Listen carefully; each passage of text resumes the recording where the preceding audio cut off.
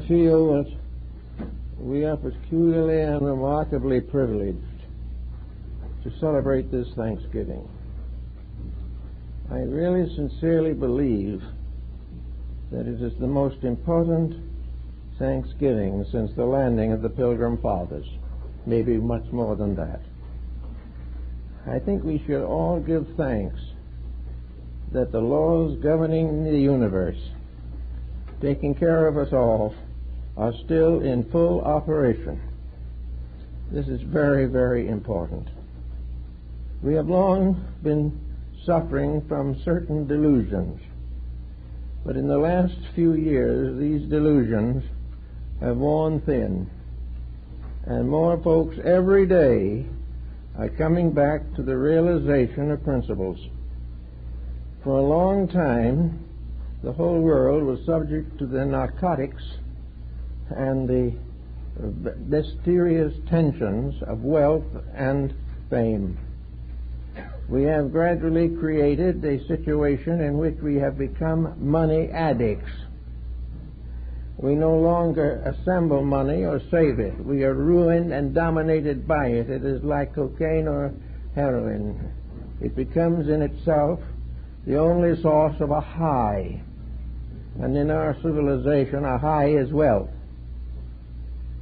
And as long as we continue to think that way, we're going to come in the end exactly as the narcotic addict comes to a tragic conclusion.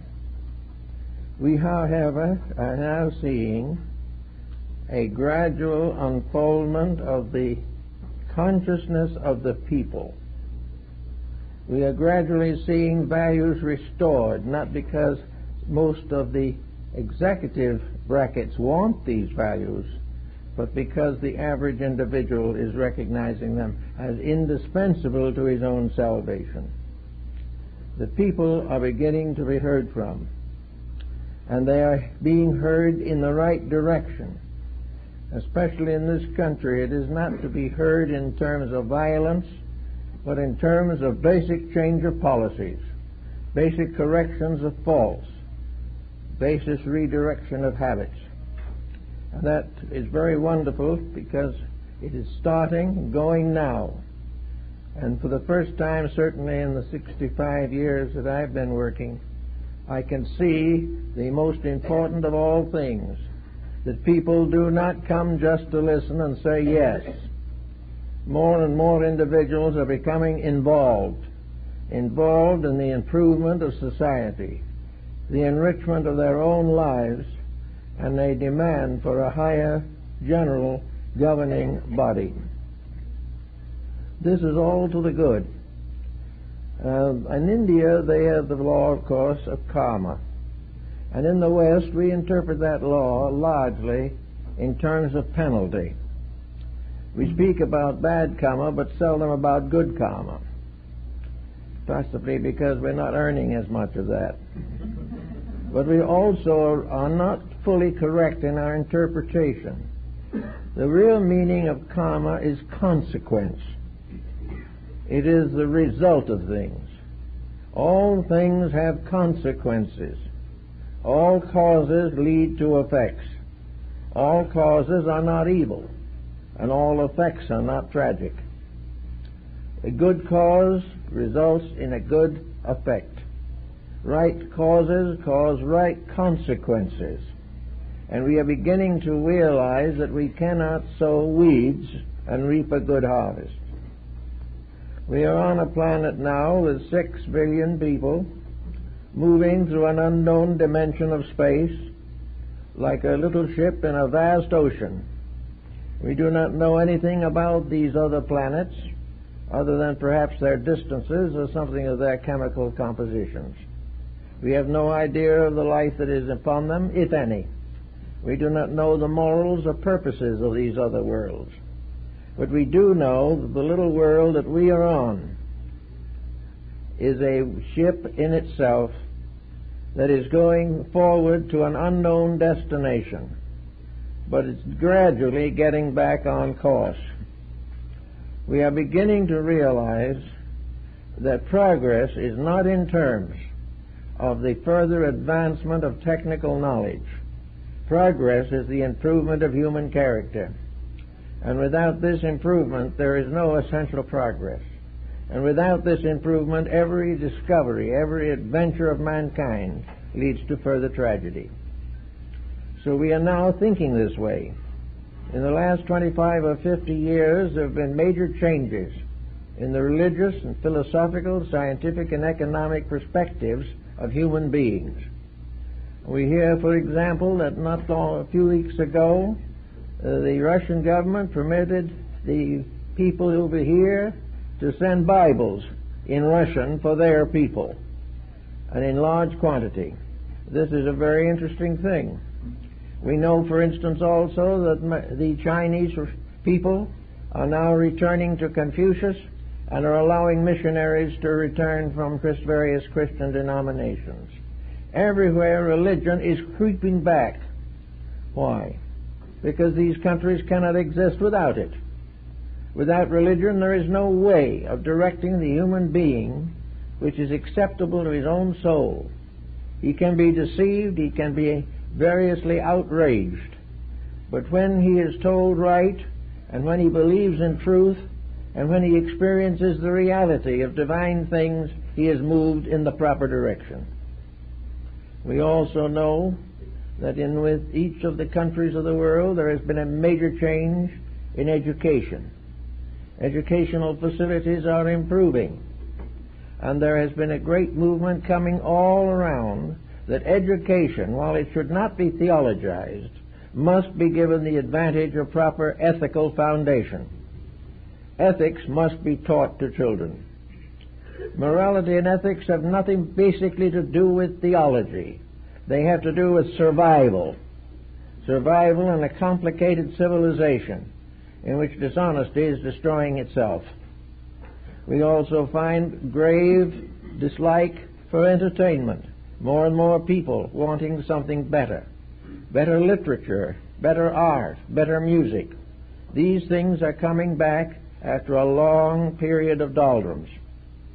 And so we say that as we approach this Thanksgiving, it is with great hope and with a realization that we are watching the unfoldment of a general, peaceful, benevolent revolution leading to revelation of value. We are beginning to see the dawn of a better day. And we know that it will come as it has always come, out of a certain bitterness, out of a sorrow, out of tragedy, out of loss. Always the individual has turned to reality only when all else has failed. As long as he can be selfish and succeed, he will be selfish, catering to the poorer and worser part of himself. When he can no longer achieve his nefarious ends and must be honest or perish, he will choose honesty. For a long time also, in the 20th century, we regarded ourselves as in the vanguard of progress. We were the great people of the world. Every day we had a new invention. Every day we had a new science.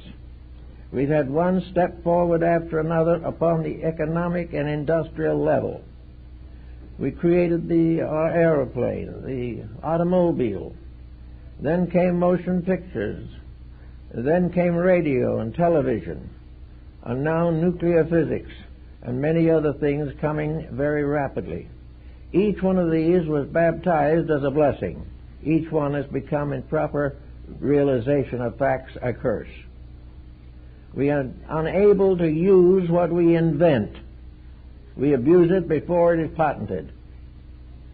We cannot use anything as it would be normally used for the general good of all. We must put a fence around it and claim it as private property. We are doing everything we can still to maintain this. But one by one, we face facts and values and problems that cannot be ignored. At the present time, we have more wars than we had 100 years ago or 500 years ago. We have constant corruption in every level of society. And this corruption is gradually forcing upon us the realization that profit through corruption is disaster. But as long as the profit continues and the disaster is abstract, things go the same. But after any conditions such as existed in Bhopal and the nuclear establishments there, as we see it now in various countries with their dictators and their policies, when we see everywhere the complete failure of dishonesty, we can no longer condone it.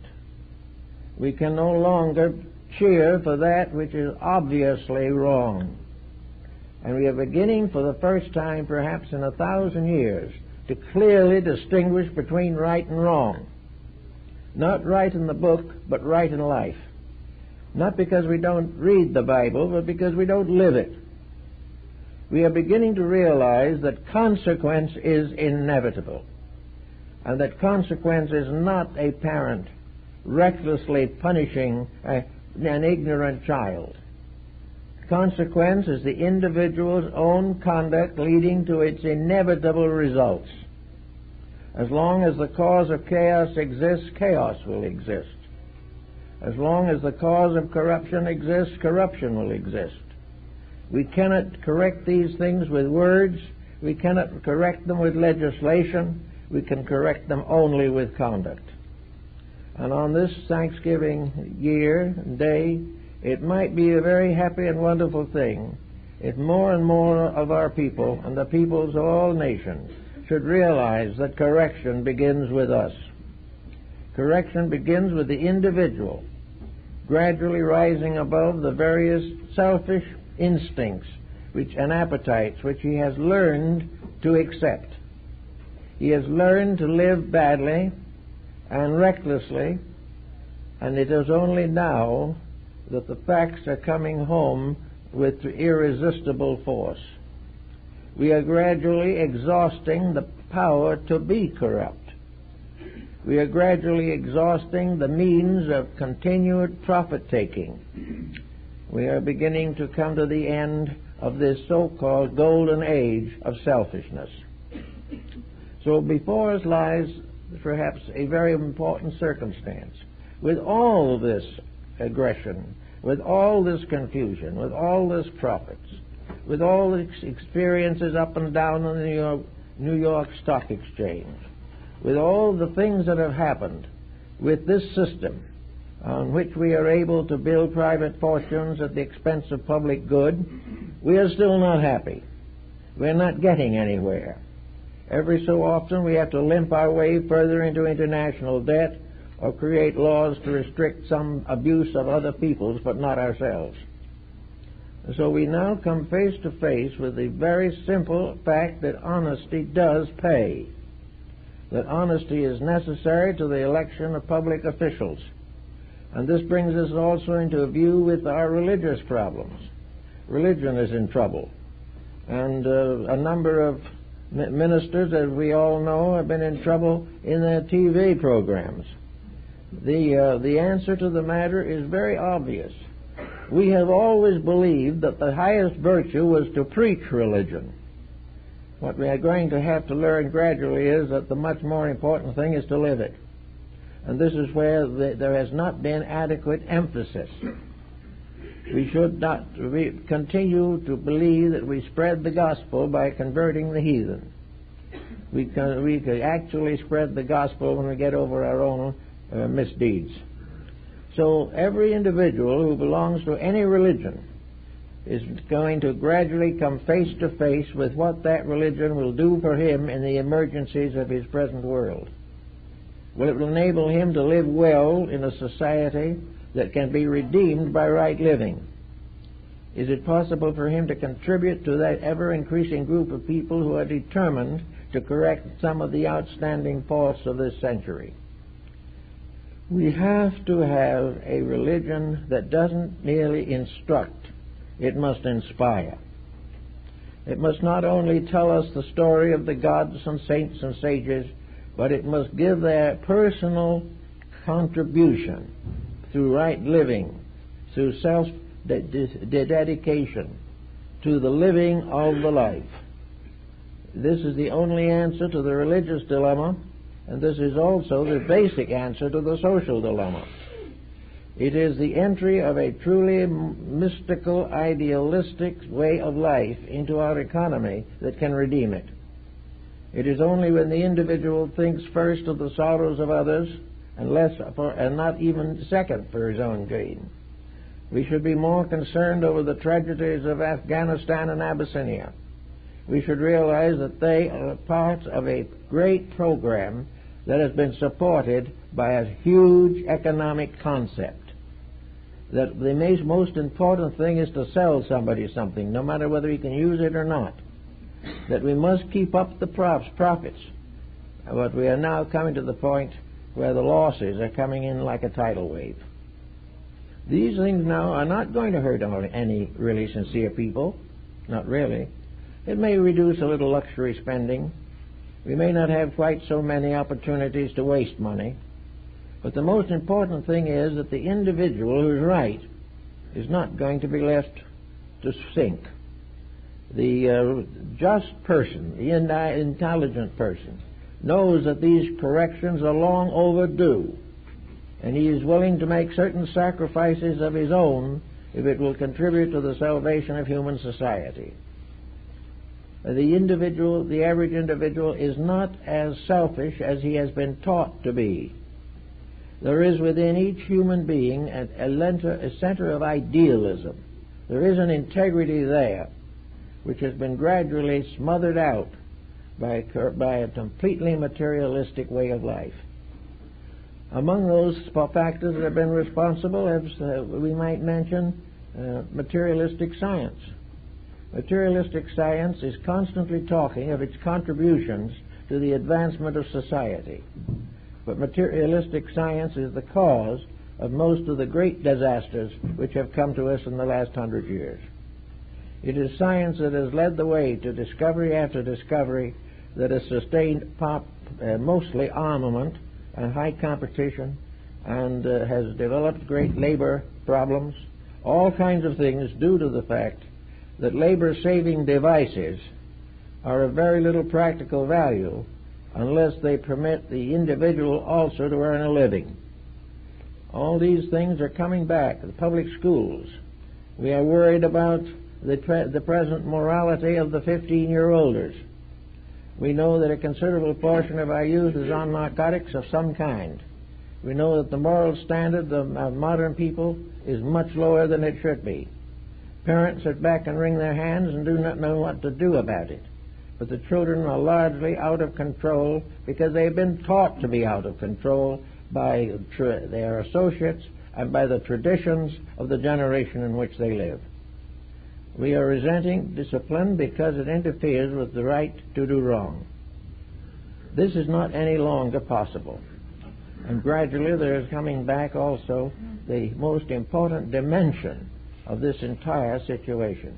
And that is a mystical, idealistic renewal of our faith. We are getting a new renewal. Some of it is rather foolish, some of it is strange, some of it will pass away. But the fact of the matter is there is a renewal. The individual is beginning to see beyond the horizon of his material existence. He is beginning to realize more and more that there is no future for materialism. It has run its course. It has been destroyed and is being absorbed into a new concept of existence simply because it is no longer workable. We cannot have a materialism in a world in which there is not enough essential materials, where the problems of living are real and intense. We cannot solve these by more labor-saving devices. We cannot solve them by legislation, by the election of committees, and all this type of thing. We live on a very small planet, and we do not realize the tremendous restrictions under which we function. The planet is just the right size for people if people are right. The planet will take care of 10 billion if they live according to the law of cause and effect.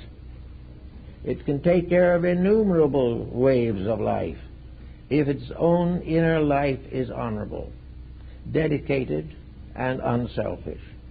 If it knows how to save rather than to spend, if it knows how to be kind rather than unkind, if it gets over its own superstitions, its jealousies, and all these functions which are permitted to go uncorrected, we will no longer pass them on to the next generation and have another generation like our own. I think we are really having a magnificent Thanksgiving. We should give thanks to the fact that the light is beginning to dawn. We can look around and see how person after person, group after group, is coming along, determined to do something about it, to change values. And every one of these groups is basically idealistic. Now, there, of course, are problems coming along with it. The individual's idea of success has got to be also taken into spiritual consideration. To us today, there's only one success, and that is wealth. Maybe a little secondary success called fame. But that's about all. The proof of the fact that you're right has been that you have more money in the bank. Gradually, this is almost irrefutable evidence that you are not right. Something is wrong. And in religion, we are still problemed with the fact that religious groups have become highly involved in the economic situation and having difficulty in extricating themselves. But at the same time, the truth does remain that the final purpose of religion is to help people to live. Religion is to share and to give. And religion is most of all the realization that each human being is part of a responsibility for the survival of the humanity to which he belongs. This type of thing will be of great assistance to us in days to come. There is a Chinese point of view that has been coming up now, both in mainland China and in Taiwan. And that is that there are different kinds of people, each one with his own way of looking at life. There is the poet to whom life is a verse. There is the sage to whom life is wisdom. There is a mother to whose life and to whom life is to bestow life. There are all kinds of people, each one with a different philosophy, ethics, morality, spirituality, but all dedicated to some value. The time has come, as Confucius and Lao-Tzu pointed out, when these different values have got to get together. It is no longer possible for the individual to feel that his own particular specialty is of greater importance to the world than anyone else's. That the artist has a responsibility to humanity is evident. That the playwright has a responsibility to humanity cannot be denied. That the scientist has a responsibility for the advancement of the total human group, which he pays very little attention to now, is concerned primarily with the percentage he's going to get from the story. And the same in the professions. The purpose of the lawyer is to create and establish justice, not to personal wealth, but to the good of the society to which he belongs. The purpose of the doctor is to help the sick, not only to get over their ailments, but to prevent them. And his work is a work of labor for the common good. Until the common good comes above and beyond private profit, he is not the great physician that he should be. And unfortunately, the great physician and private property are hard to work together, because there is something about everything that we like that which we think is likable. Now we've got to work for that which we know is workable, the solution to the problem. So everywhere there are people groping for something better, at the same time sinking in a morass of economic involvements. There is always a fleeting danger that the individual will lose what he has. Now this is something that the scriptures of old took care of rather carefully, so we can think about it. Here is the individual who is 60 years old, and he has established himself with a comfortable fortune. Now comes the problem of how can he add to it, how can he multiply it, and what can he do with it.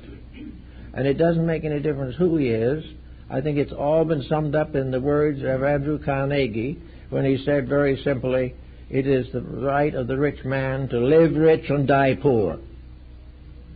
He should dispose of it all for the common good before he goes.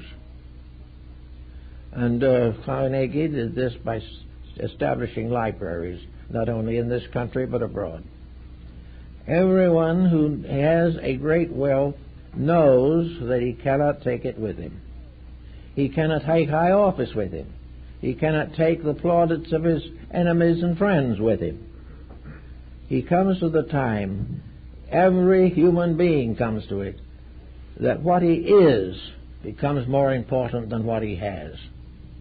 This decision can come earlier, and the individual can have a much richer and happier life if he finds this out early. But whether it's early or late, it's forced upon him. The law of cause and consequence steps in. He cannot take out of this world that which belongs to this world only. But he can take himself out of this world if he escapes from the worldliness with which he is now afflicted. So we have a great and privileged opportunity to start to think things through correctly. At this moment there are a number of nations, all of them large and small, most of them searching desperately for what might be termed autonomy. There are countries that are not any larger than Los Angeles County that want to be totally independent. And the moment that independence comes, up comes a little dictator and takes over. It's a part of a process not of bringing the people into a truly free condition, but removing a large, distant overlord for a small, immediate one. And the problems go on, the revolutions go on. Dictator after dictator comes in, is deposed, and sometimes assassinated. The thing goes on forever, and it simply cannot do this much longer. And it's wonderful to realize that this fact is gradually coming into focus. And every day a new disaster comes along that brings it into more direct focus. In the last month or two, we've had some very powerful evidence of our troubles. And we realize that every effort will be made to leave things as they are, to preserve the status quo. But to preserve the status quo today means to fall backwards, because we've got to outgrow the static into which we have fallen. We've got to move out of the complacency which has nothing to testify to it any longer. While there was opportunity to spread the economy into primitive areas where there was always a new continent to conquer, it was different. But now we are all together on this one little ship sailing into the unknown. And the only hope we have, the only reality that we have, is internal conviction, is the realization, as Plotinus puts it, that there is within each body that which is not body. That there is within each of us a mind that is not a worldly mind. Within each of us is part of an eternal life that is indestructible. So we've got to begin to fall back on the indestructible eternal life and outgrow these things that pass away even before we have a chance to do anything with them.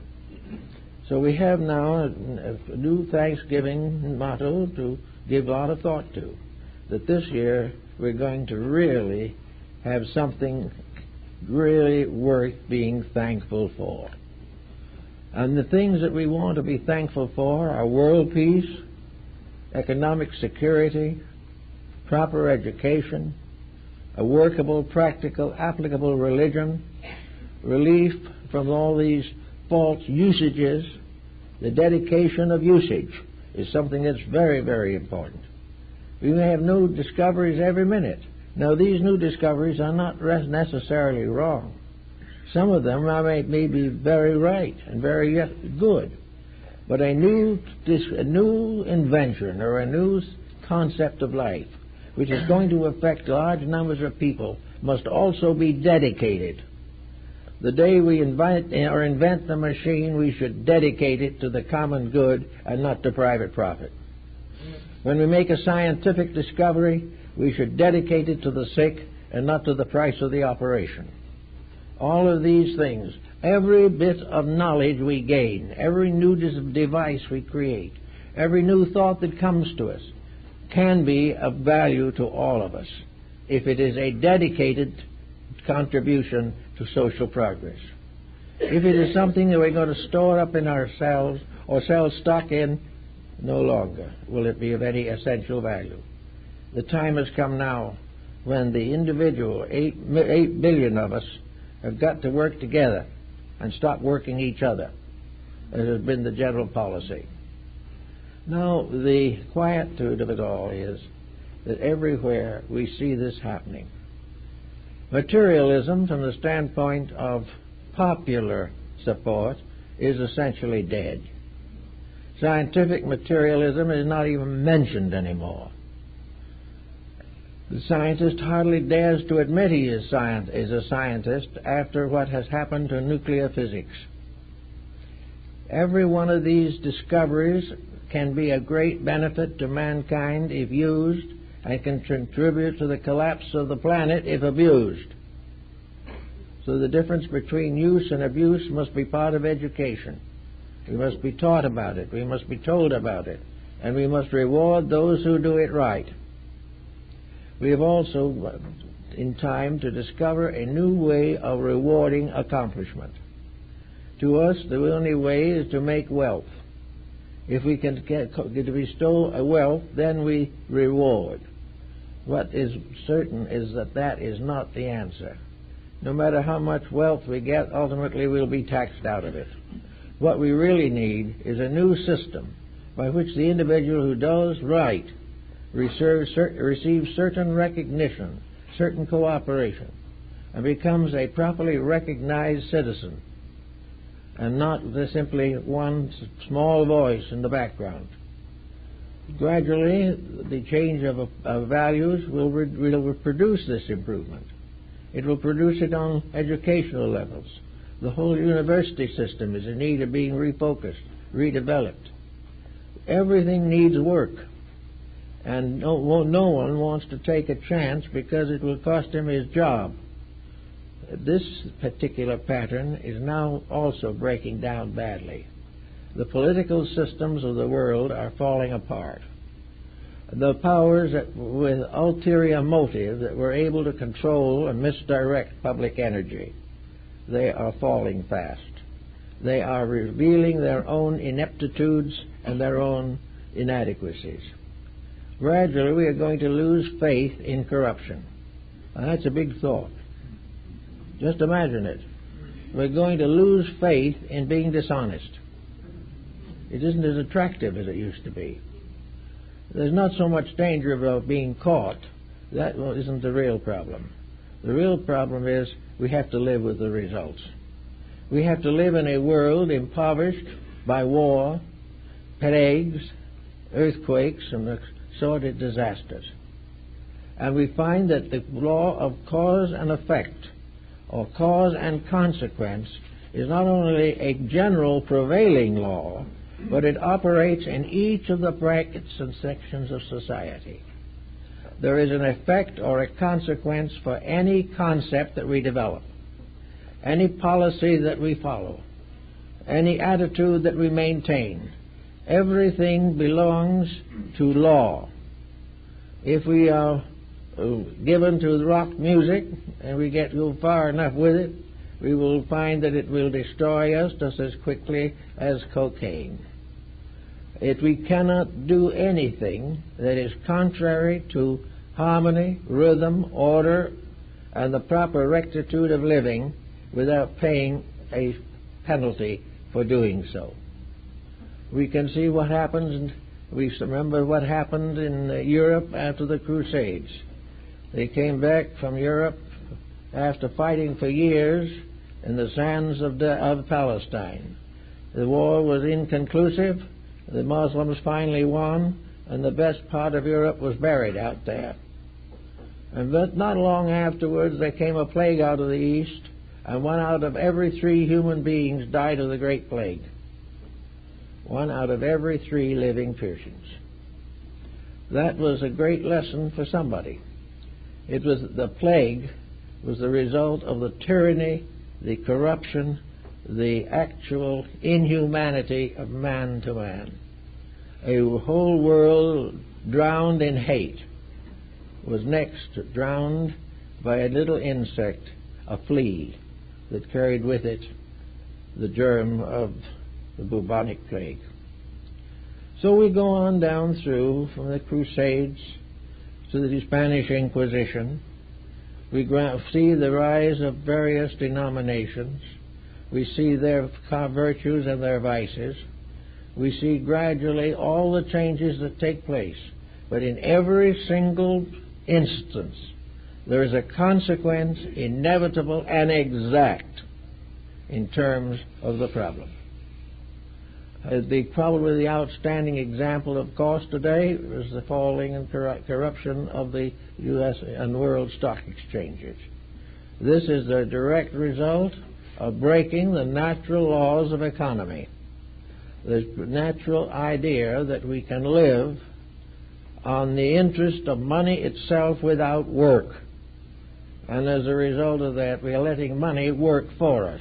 And it has declared bankruptcy for us. And we are still worrying about it. Our moral issues are in the same condition. In the midst of all of our other troubles arises AIDS, a problem of ethics and integrity that answers hundreds of years of human dissipation and immorality. You can't get away from the consequences, and you must stop causing them if you don't want them. On the other hand, there are good things that have been done. It is not all bad. There have been some wonderful things, but according to our present system, a good and wonderful deed is an accusation. We don't want to publicize it. We don't want people to know that there are good people, because this might make them a little dissatisfied with their own mistakes. We want to keep the good news silent. We want to keep unselfishness from becoming generally popular. And so we do not bring it into much of our entertainment, our literature, or onto our radio and television stations. Occasionally something comes in that is good and is usually a marked success. All the way along now, we've got to begin building for a simpler and more reasonable way of life. This is not an answer in the form of a great revolution. We don't expect to give another crusade. We've done that. And it didn't work because it wasn't done with the right motive. It couldn't work where an individual wished to spread the peace of God by weapons of death. This is not the way it's done. But in our present problems, we have a lot of people that are just good-natured, kind-hearted people hoping for something better and working industriously with each other, digging into old ideas that were wonderful and forgotten but are just as good now as they were 25 centuries ago. We are becoming more and more interested in comparative religion, in idealistic philosophy, in Pythagorean and Platonic ethics. We are interested in Platonic and Neoplatonic mysticism and the wisdom of the early church fathers. We are beginning to see out of the darkness a mystical world, a world of internal values, a world of strange, intangible beauty, which we have closed away from ourselves by our own behavior. This world within us, in which peace rules supreme, is a kind of lost Eden, which we must find again. But there's no reason why this planet cannot become once more the garden it was before we got hold of it and subdivided the property. We can have a beautiful world on this little ball running around in space. We can have kindly people. We can have values that are not commercialized. There is no reason why the individual cannot be part of a commonwealth in which all working together produce equal goods for all. And this was really the basic concept behind More's Utopia, one of the great idealistic books of the 16th century. There's always been a dream of this ideal world. There's always been the belief in every part of the world that we have not been left alone, that behind us are a hierarchy of mysterious divine principles, that there are teachers that have been sent at various times to us with revelations of the law. There have been good people who have done great work. There have been unselfish people who gave great example. And we have in our history and record of our race a magnificent and glorious chronicle of human achievement, dedication, and idealism. These things have been forgotten, but all of a sudden they are remembered again. When Thomas Taylor, in the early years of the 19th century, was working on his translation of the theology of Plato, he was only able to print a handful of copies. He was poor, and one or two people helped him to get a few copies of this magnificent work of Proclus on the theology of Plato. No one was interested in Plato's theology. No one cared anything about Neoplatonism. To many, Buddhism was a heathenism. No one really meant anything. But within the last 5 years, the works of Proclus are being reprinted, and they are very massive. All the great translations of Thomas Taylor from the Neoplatonist and Platonic philosophies are coming back into print at very, very substantial prices. The belief in better literature is coming back. The great works of the past are being reprinted almost as rapidly as new things that come out, because we are beginning finally to realize the value of experience. Lord Bacon pointed out that experience and tradition are part of the basic value which we have to use in the discrimination of a philosophy of life. We have to learn what is available. We have to think what others have thought and find out somewhere among these things a new idea or a new interpretation suitable to our own needs. It is useless to say that we shouldn't have reference to the past. We all use it. We use it every day. To wipe it out would be to give an amnesia that would result in practically a complete collapse of all civilization. We need the past. We need to use it now. We need to contribute to it. We need to make our present the past for future generations, in which our true accomplishments will add to the permanent growth of society. We're coming very closely now to the next century. And the next century, according to Nostradamus, was to be a century of improvement. It was to be a time in which the Paraclete, or the Prince of Peace, would be able to come back to life in the world.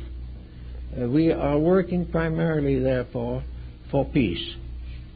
Now, peace is something that is also a temporary ending, at least, of military aggressions. But this is not the peace we are talking about. We are talking about the peace of God. We are talking about the deep internal sense of security that comes to the person who has right love, right hope, right faith, and right knowledge. We know that there is a peace that comes when we accept the reality of a divine presence. There is a peace that comes when we know that cause and consequence are related in absolute justice, that we do not expect and must not expect favoritism. We cannot expect to bribe the infinite. We cannot expect to outgrow the laws of existence. We are completely under them and will always be under them.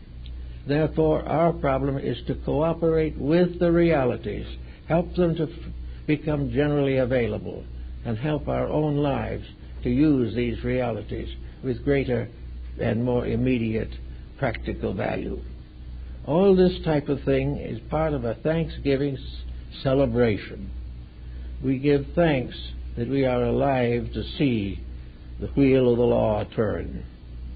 We are very grateful that we are going to be allowed to observe the reintegration of world integrity, that we will escape another Atlantis, and instead of going down dissolved by the waters of the ocean, and also not go down by nuclear physics, we are going to find that we can save a world without losing it first. that we do not have to begin again in caves or on desert islands.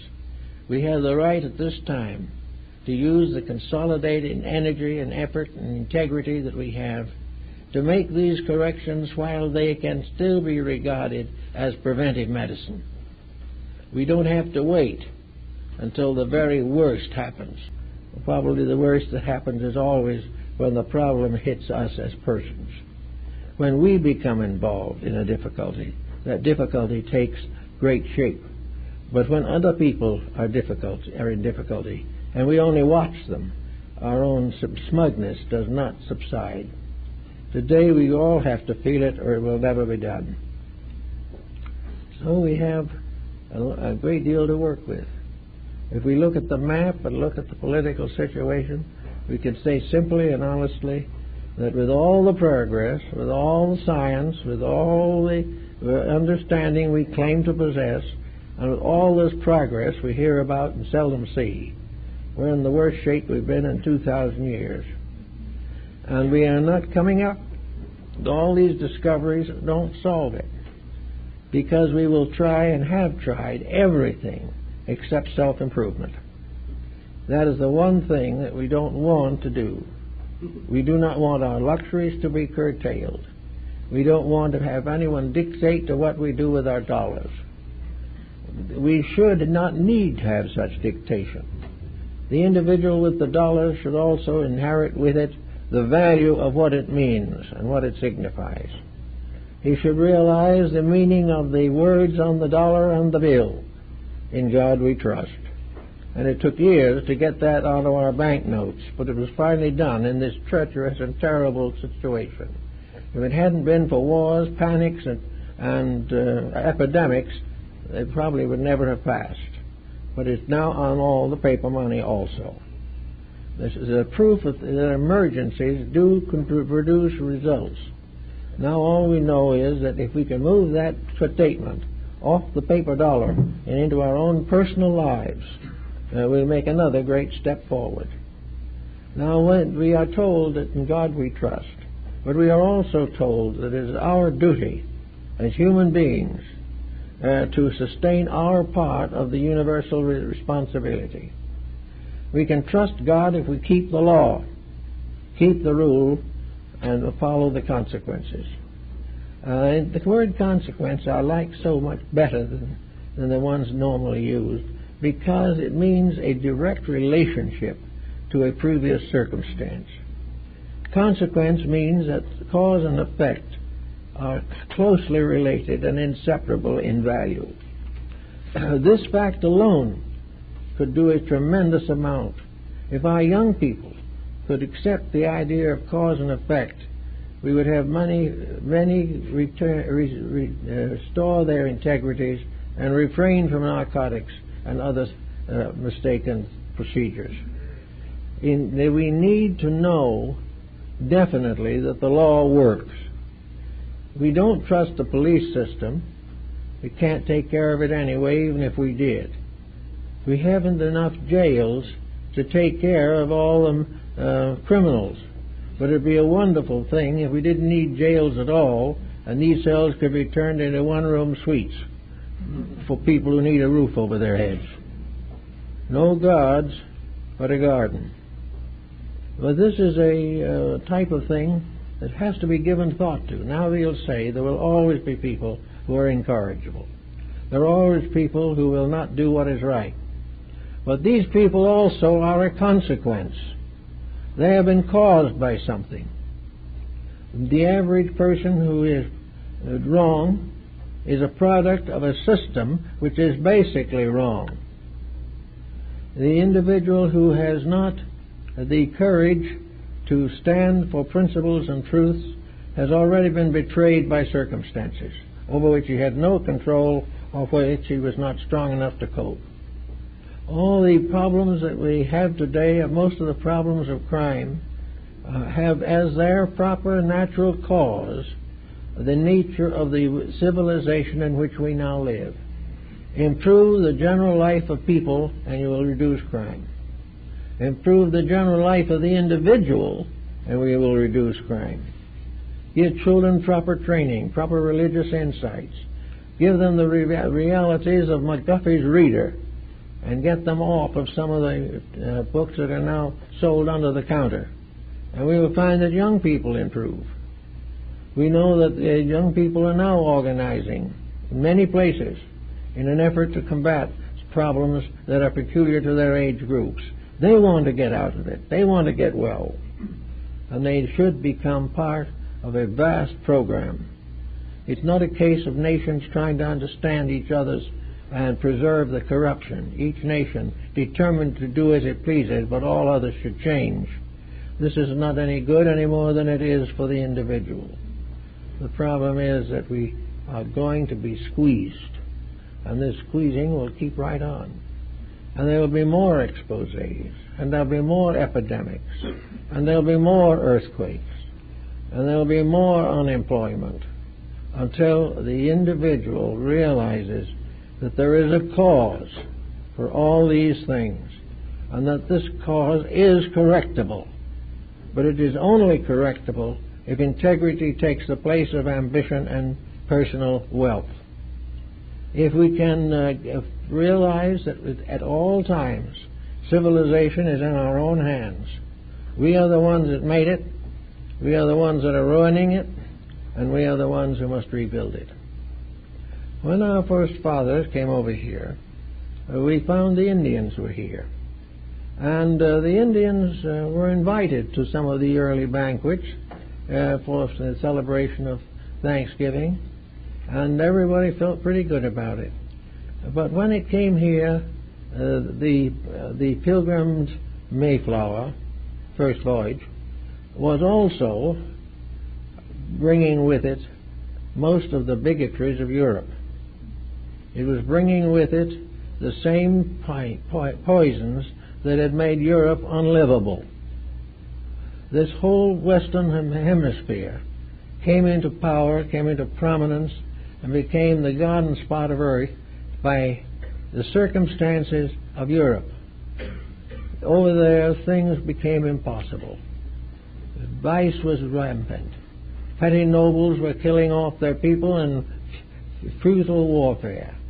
The 100 Years' War, the 30 Years' War, the 10 Years' War. No hope. Nothing for the average citizen to look forward to but slavery. No religious tolerance. You either belonged to one or two groups in each country, or you were in trouble. The neighbor determined your religious belief. If you didn't agree with the rest of the community, you were ostracized. There was no freedom of faith, no freedom of worship, no recognition of values beyond or behind the jots and tittles of the sacred writings. And when they came over here, what did they do? They brought it all with them. They hardly got settled before they threw out Roger Williams for nonconformity.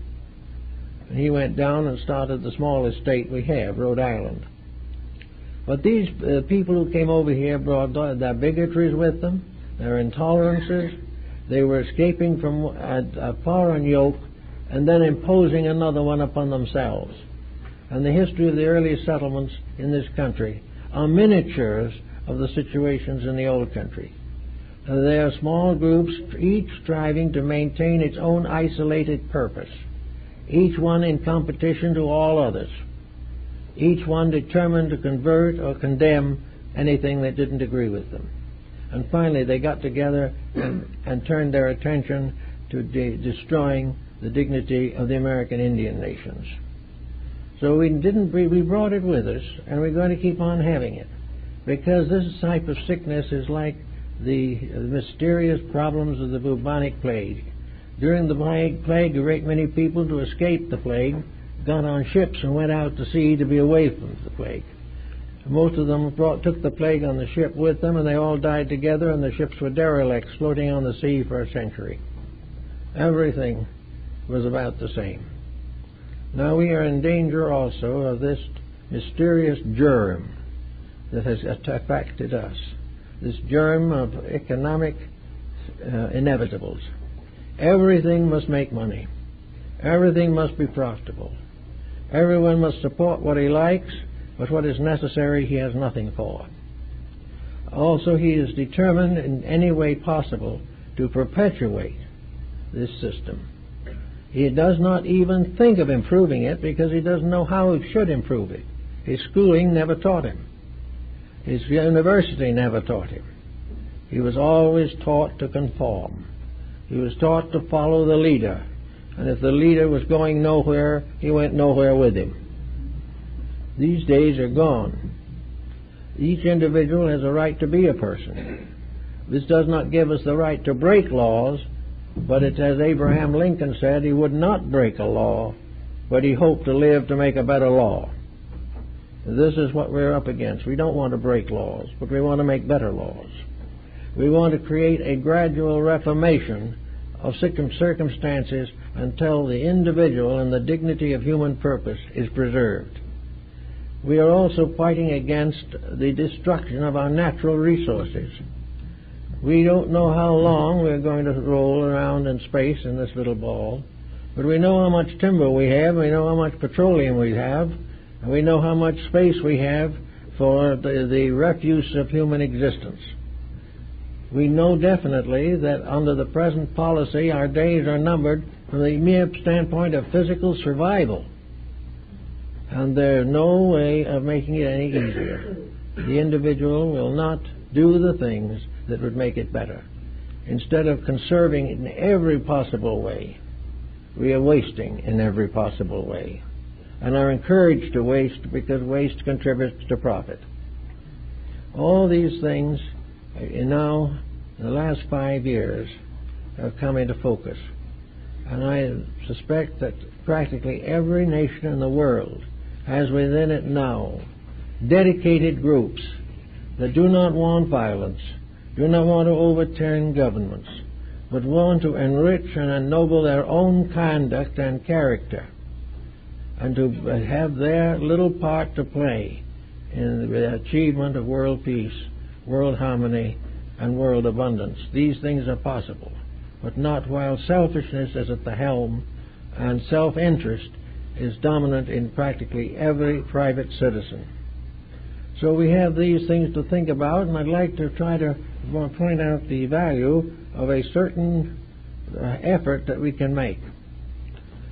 Each of us, I think, believes in these principles. We believe in cause and effect. We believe very definitely in reincarnation.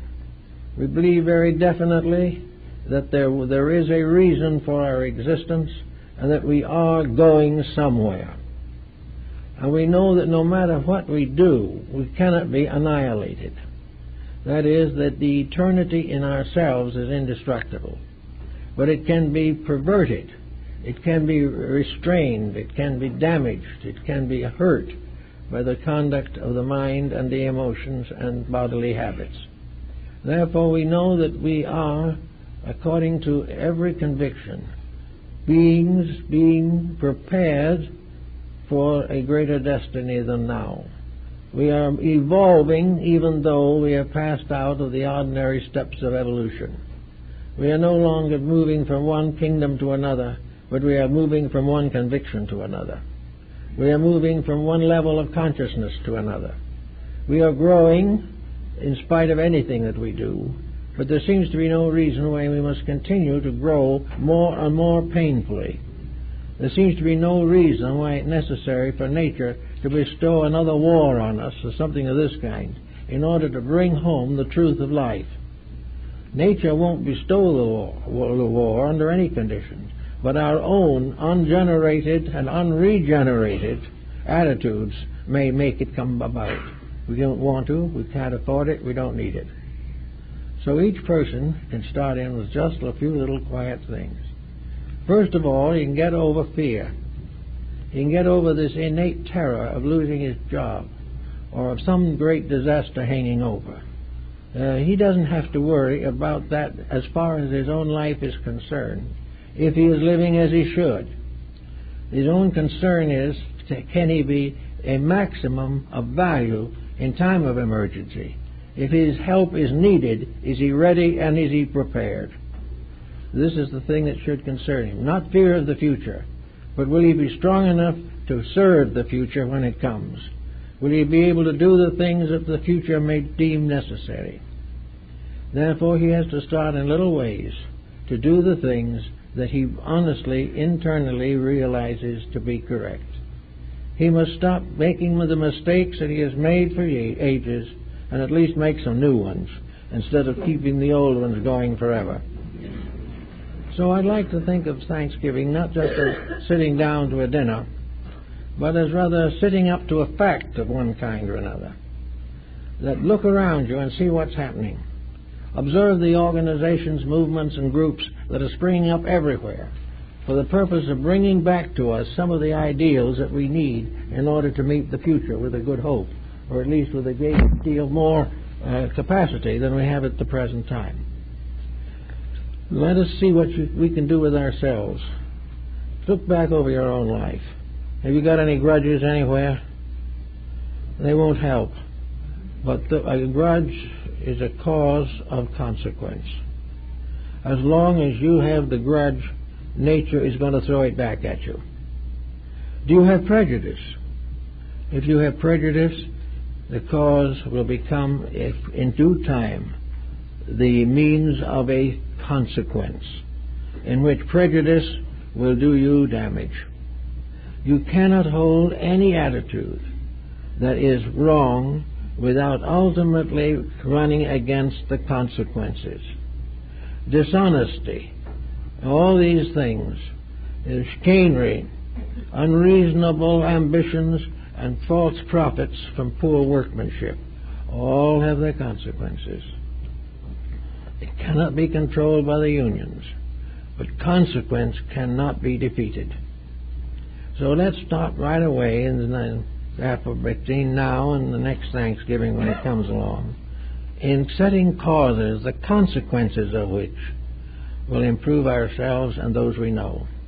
Let us help to do better by children, give more time to those who need understanding, be a little selfish, less selfish in our expenditures, more thoughtful of those you haven't spoken to maybe for years. Get rid of little by little the isolations which result in the consequence of isolation.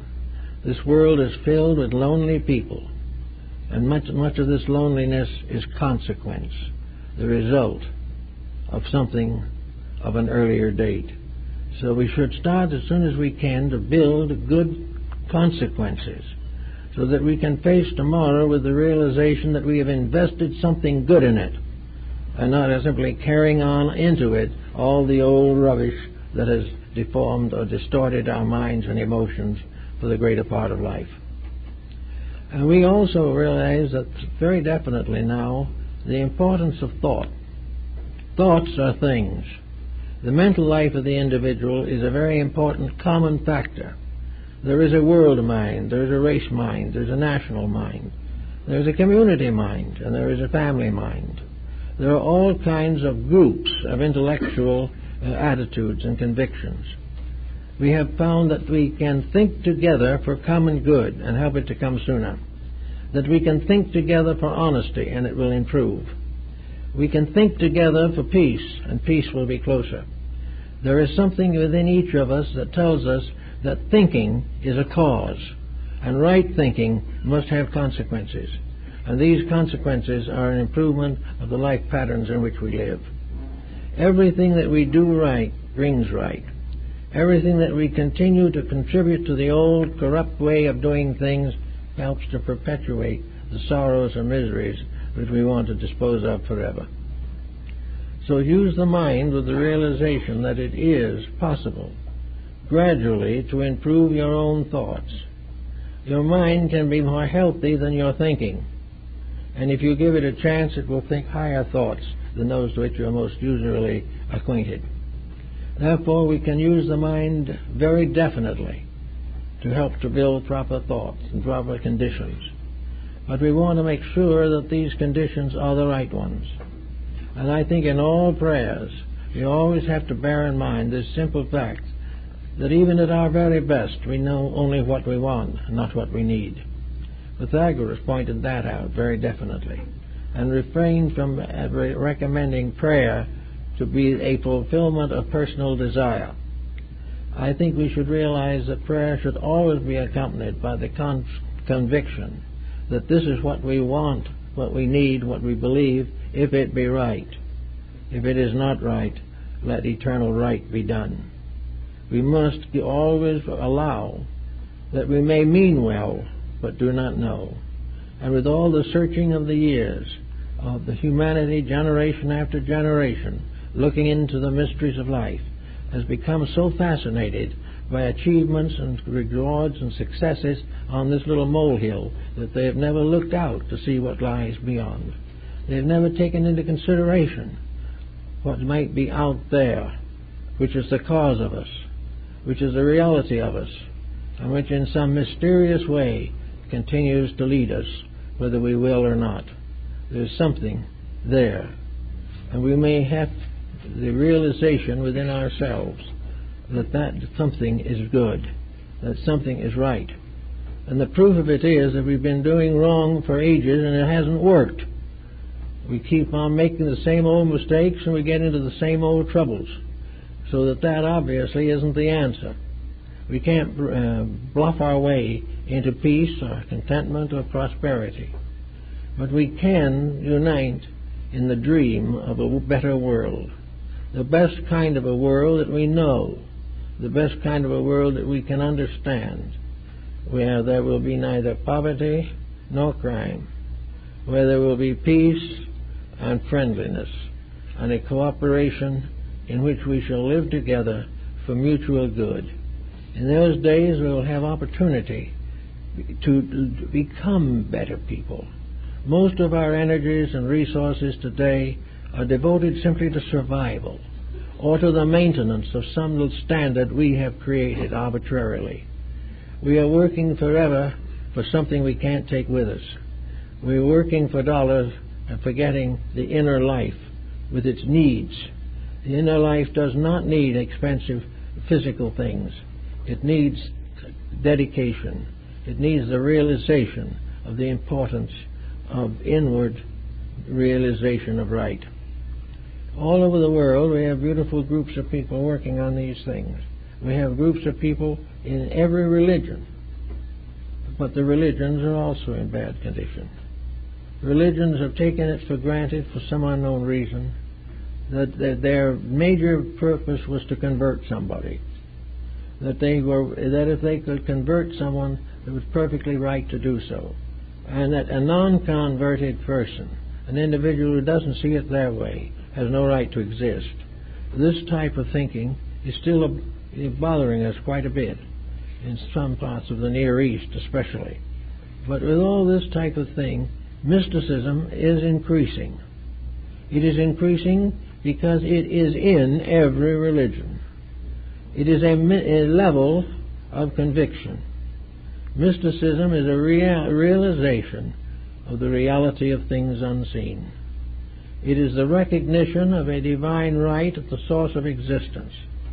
It is a recognition of the mercy of the infinite. And it is also a realization that this great plan, with all of its myriads and uncountable multitudes of worlds and spaces, all of this is part of a manifestation of the eternal love of a great power, a universal principle, but forever working for the common good, working for all things to bring them to the proper destiny for which they were intended. Everything in nature demands our obedience and gives us so generously if we obey. Everything that we try to do today and in the near future should be with the thought in mind that there is a world that needs work, that there are things to be done that we must do if we are to compensate for our own mistakes, for the things we have done badly. We are not asked to do penance. There is no such concept involved. There is no use in suffering because we have caused suffering. The thing for us to do is to cause the end of suffering, to come about with the peace and truth that is necessary. Penance is of very little value because the individual may punish himself, but the world continues the same. What we want is consequence, in which the individual, recognizing his mistake, corrects it. Everything depends and requires a new standard of values in which we are not just repentant of what we've done, but dedicated to what needs to be done. And that is what they came here for in the first place. That's what this country was established for in the beginning. Theoretically, it was to be a haven for those who were troubled. It was to be a place of protection for those who were unjustly treated. It was to be escape from the prisons of the old world and from the corruptions that were dominating both Europe and Asia. Today, however, these corruptions have crept in here, and the very people who leave other places to come to us find growing in us the very things they left behind and hope never to see again. So we have to recognize that we were an assignment of destiny. We were here because there was something for us to do. We were to prove the great experiment of the ages, that it was possible for human beings to work together and create a commonwealth of achievement. We are here as a hope of the ages. We are here as what was regarded as the final proof of the wisdom of the gods. Well, we can still be, and probably will be, the final proof, because we won't fulfill our own destiny until we become the final proof of universal destiny. We have to become evidence and example of the very things that brought pilgrims to our shores over 300 years ago. We have to do these things. We have to begin to build this world to be what it has been hoped, that it would be the hope of the ages, that it was to be the place where suffering ended, where all things were fair and just and equitable. And we have sort of slipped away from this thought. We've found a prosperous country where we could make a few extra dollars, and here we go. Well, within reason, we can go. But as soon as this concept is perverted, as soon as the country loses its birthright, its destiny, and compromises all other things, as long as it becomes a great hotbed of terrorism and difficulties, as long as it becomes overstocked in narcotics and all this type of thing, as long as it is victimized by world corruption, it cannot fulfill its duty. But we cannot be polluted. We cannot be victimized unless we permit it. The individual cannot take on any of the delinquencies of humanity unless he does so, unless he takes it. The decision, as St. Augustine says, is his own. And when he has the power of choice, he can choose to be right or he can choose to be wrong, but he cannot actually dominate or completely rule the consequences of his own choice. The moment he makes a choice, consequence steps in. But if he uses the choice that he has, he can choose a consequence that is good. He can take a world that is now in bad condition, and by using the theory of cause and consequence, he can begin the building of the world of tomorrow, in which causes we set in motion today will result in peace, happiness, and security for those who are to come. Some people say, well, maybe we shouldn't worry too much about those who are to come. After all, we won't benefit from them. The answer is very possible. We will be the people who will come. We may return, and we may find the bed we have made waiting for us. And we'd like to have it a nice, comfortable one. And if we depart, leaving behind us a world which we have done nothing to help, we will return to a world that has not received any help. And this we do not want. All things have got to be done fair and square. And the Pilgrim Fathers, as far as they went, were fair and square. But they were also square-toed and very puritanical. That doesn't help much. But it is the opposite of it. Complete lack of discrimination or control is no good either. The control comes from the heart, and is rationalized by the mind and is distributed by the hand.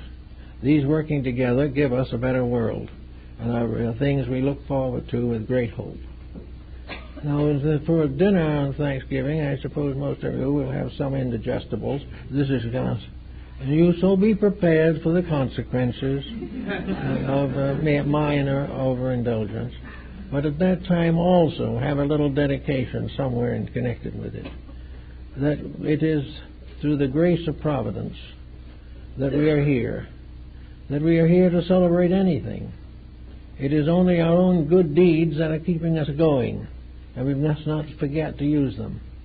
And also that we should make a kind of dedication in ourselves that when we meet again next year, the world will be another step towards peace. That in one way or another things will happen, and we will grasp every opportunity to make a better world, and by so doing build a better destiny for ourselves and our children. These things have to happen, and I think it's wonderful to look and see them happening. And when we see it, it looks a little sad for a moment. I'll grant that. It looks sad to see what happened to the stock exchange. It looks very sad to see what happens to AIDS. It is not at all encouraging to see what happens to the treaties that we try to establish. These things are causes of quiet disappointment and to a certain degree of suffering. But one thing they tell us very strongly and positively, that which is not right will not work. And that is the most hopeful thing. That the only reason we have these problems is because we've earned them. We have earned chaos, and we will have it. But by the same law, we can earn better wages and have them also.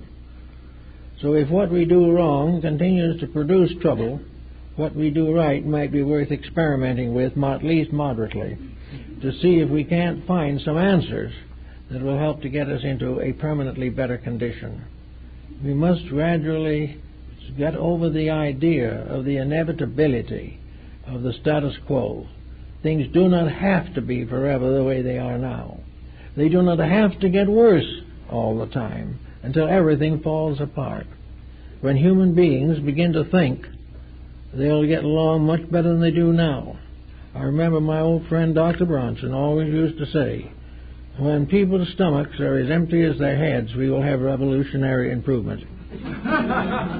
We'll get further when people become personally affected. Nothing will make a better change in the educational system than the fact that our own children are not getting along so well. Nothing is going to do better to reform medicine than that we can no longer afford the exploitation of it. We cannot expect anything to happen to law unless we stop being overcharged for every legal purpose or stop causing legal difficulties.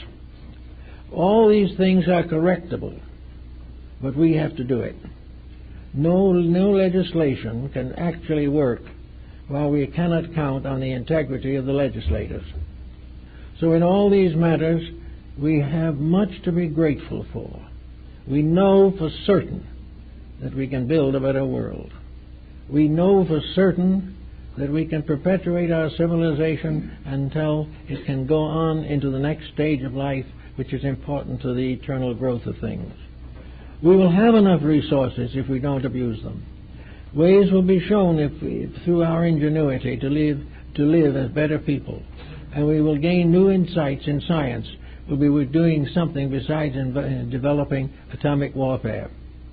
All of these things can be turned to great improvements, gradually and inevitably, if ulterior motive is removed, and each individual does the thing as the best he can, and is dedicated to the fact that he will contribute nothing to the common miseries of his associates. And with that, a dedication on Thanksgiving will go very well. It will make the dinner taste better and make the future look better. It's a good time now to look out and see that the world is changing for the better. You don't have to think so. You don't have to believe or hope. Read the paper, watch what is happening in society, and you will see that the change is in process. And for that change, we are truly thankful. Yep.